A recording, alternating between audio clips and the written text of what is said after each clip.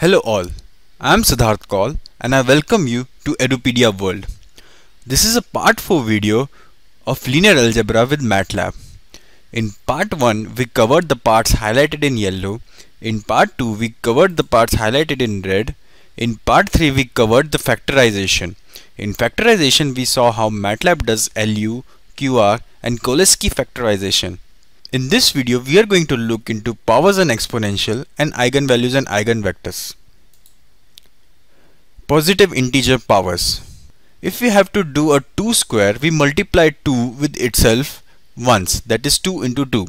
Similarly, if we are powering matrix A by power of P, then we are multiplying matrix A by itself P minus 1 times. Here in this example, take a matrix A, that is a 3 by 3 Pascal matrix, and I did a power of 3. So we get an answer that is highlighted in yellow. So when I say I am doing a cube of matrix A, basically I am multiplying matrix A 3 times. Inverse powers. If matrix A is a square matrix and it is a non-singular matrix, then matrix A to the power negative P will basically be a multiplication of inverse of A by itself P minus 1 times. Here in this example, again we create a 3 by 3 Pascal matrix A and we do a inverse with the power of minus 3. So we get the answer as highlighted in yellow. This is similar to multiplying inverse of matrix A 3 times. Fractional powers like A to the power 2 by 3, A to the power 1 by 2 or A to the power 4 by 5 are also permitted. But the results depend upon the distribution of eigenvalues of the matrix. Element by element powers. The dot raised to the power operator does an element by element power. Like for example, here in this case I am taking a Pascal 3 by 3 matrix A and doing an element by element cube. So you can see that all my elements have been cubed, not the whole matrix. The output for this is the cube of each and every element independently. Square root.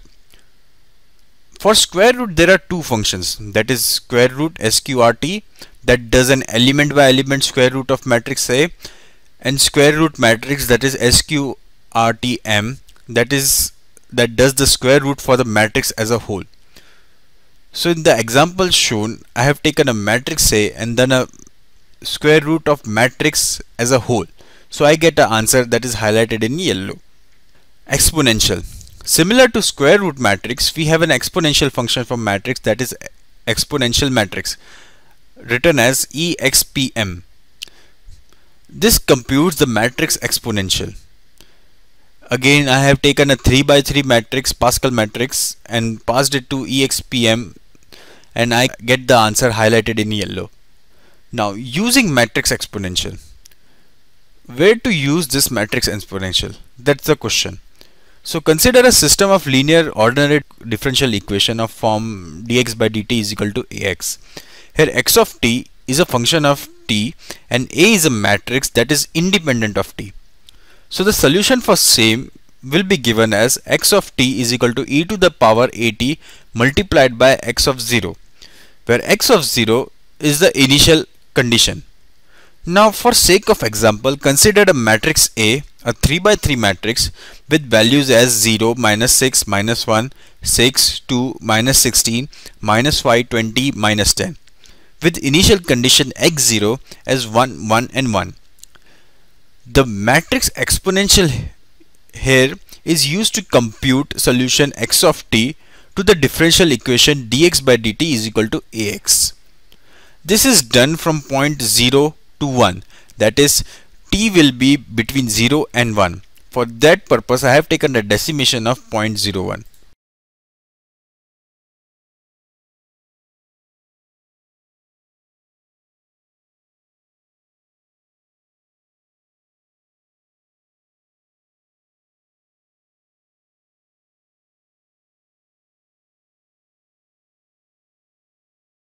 A three-dimensional phase plane plot shows the solution spiraling in towards the origin. So as you can see from the plotted plot that the solution is spiraling towards the origin. This behavior is related to the eigenvalues of the coefficient matrix. In this case, the coefficient matrix is matrix A. Eigenvalue decomposition. An eigenvalue and an eigenvector of a square matrix A are respectively a scalar lambda and a non-zero vector u that satisfy the equation highlighted in yellow, that is AU is equal to lambda u. With the eigenvalues on the diagonal of matrix delta and the corresponding eigenvectors forming the column of matrix V, you have AV is equal to V delta.